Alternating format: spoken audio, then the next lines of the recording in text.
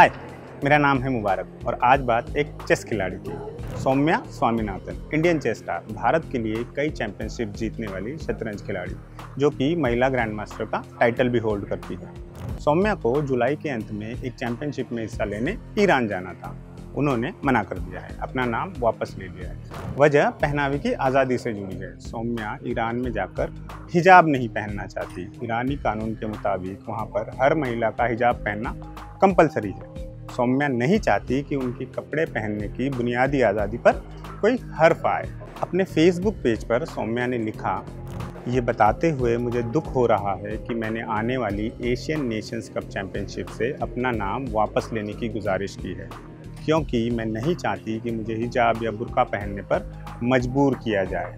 सबके लिए हिजाब की पाबंदी वाला ईरानी कानून मुझे मेरे बुनियादी मानवाधिकारों का सीधा हनन लगता है। आगे उन्होंने ये भी कहा कि ऐसी प्रतियोगिताएं आयोजित करते वक्त खिलाड़ियों के अधिकारों का ध्यान न रखा जाना निराशाजनक है।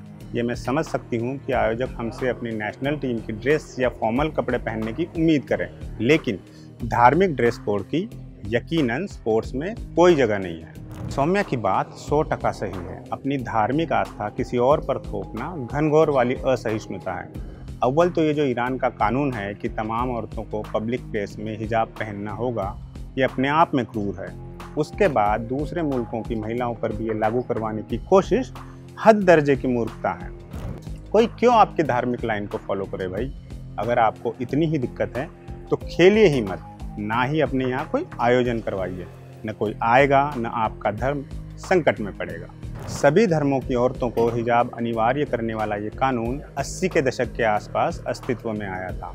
काफ़ी समय से इसकी मुखालफत भी हो रही है। ईरान की औरतों ने लगातार इसके खिलाफ संघर्ष किया है।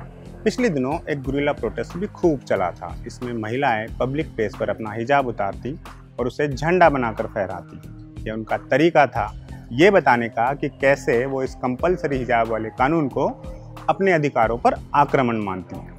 सौम्या स्वामीनाथन ने अपना नाम वापस लेकर बिल्कुल ठीक किया है।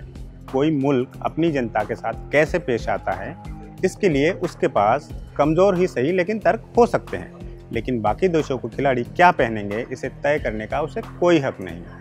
उम्मीद है बाकी के लोग भी सौम्या के इस कदम से सीख लेंगे और ईरान को कड़ी प्रतिक्रिया देंगे, अपना विरोध दर्ज कराएंगे। मजहबी मूर्खताओं का विरोध यूं ही मुखरता से होना चाहिए। बार बार ये कहा जाना चाहिए कि धर्म जब तक निजी है तभी तक ठीक है।